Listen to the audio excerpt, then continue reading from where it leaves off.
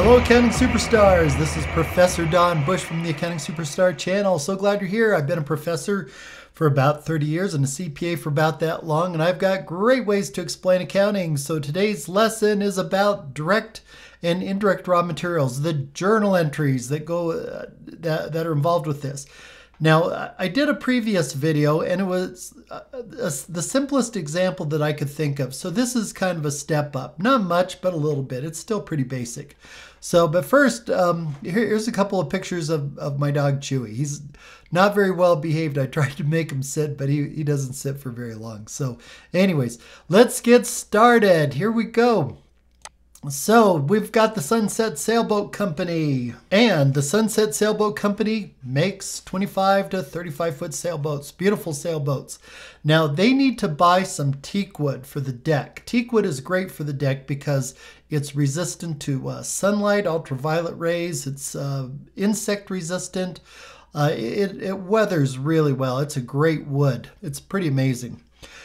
And so they buy some teak wood for $5,000, and they also buy a whole lot of glue, just tons and tons of glue, probably for the teak wood. So they need to make a journal entry here, and the journal entry will be, they're going to debit raw materials inventory for $5,200. That's $5,000 for the teak, $200 for the glue, and they'll probably put it on account. Most businesses do that. So accounts payable, $5,200. So there we go. Now, the raw materials inventory is going to get updated by this journal entry. It's going to be debited for $5,200. Where am I getting that information? Right from here. So there you go. Right there. That's where it comes from. And I'm not going to track the accounts payable in this lesson here. So far so good. Pretty easy. So coming down here, here's what's happening to this teak wood and glue. Teak wood was requisitioned for the boat Summer Breeze. Summer Breeze is the name of a boat that they're working on. And they took out of raw materials inventory $2,000 worth of teak wood. In addition, glue was removed from the raw materials inventory, $30. So they needed some glue to put down the teak wood. And used to install the teak wood here. Glue is considered to be an indirect material. So here's what's going on, and this is really where the lesson is that teak wood is very expensive. Here's a little picture of teak wood, beautiful wood. It's very, very expensive. It's about $30, $40 a board foot. Board foot is 12 inches by 12 inches by 1 inch thick. That's one board foot, $30, $40. It adds up really fast. And so management wants to keep careful track of this teak wood and know exactly how much is being used. On the other hand, glue, not so much. Glue's cheap, you know, it's really not worth the time to track. Like, nobody's going to ask, well, how much glue did you use? Well, I don't know. We just glued it down. What do you want?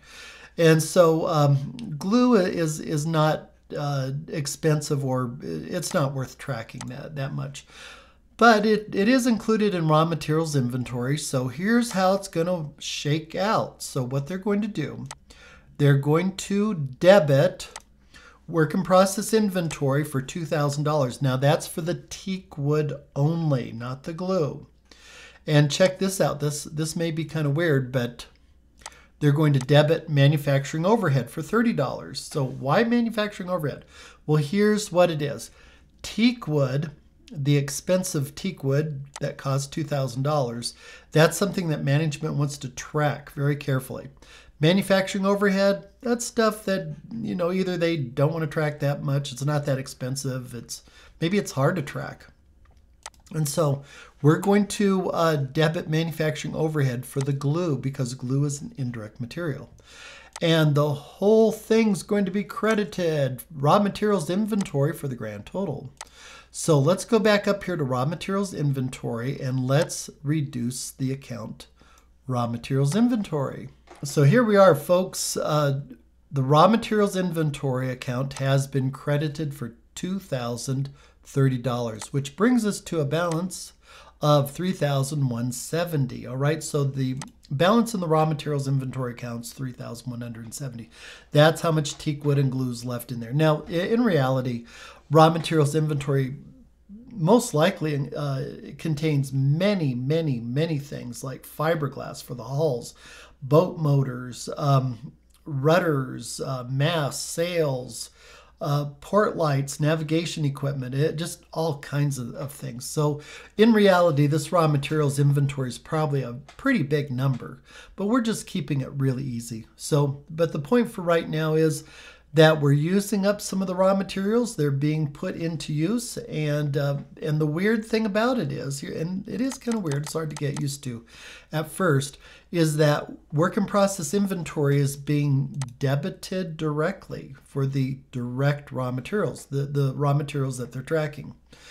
And manufacturing overhead is being debited also. And so it's going to, so manufacturing overhead, it's going to take sort of a roundabout route. Work in process inventory, directly to the point. So, but anyways, it's all being credited for $2,030. And we put that credit right up here in the inventory account, right there.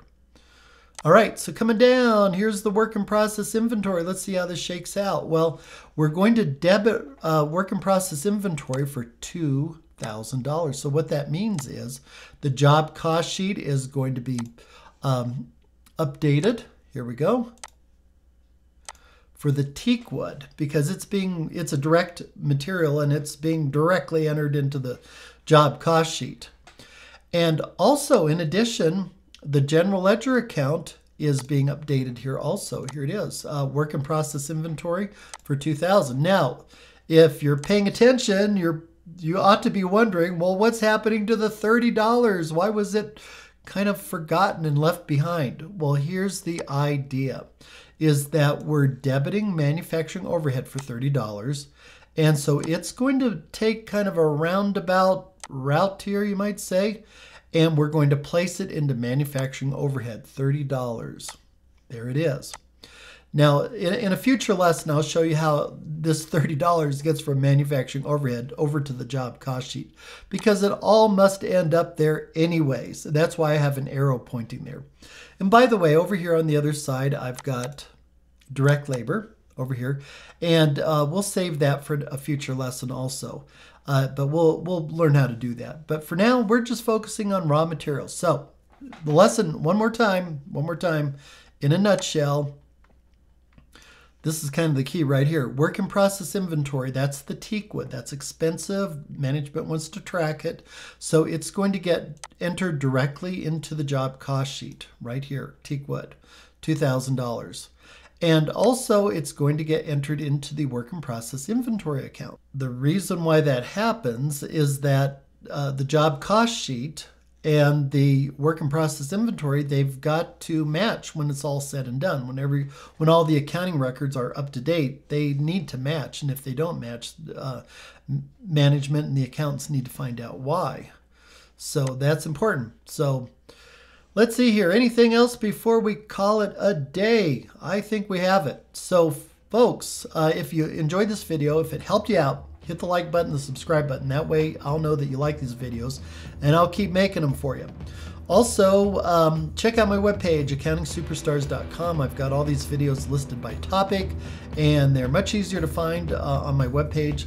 So until next time, over and out.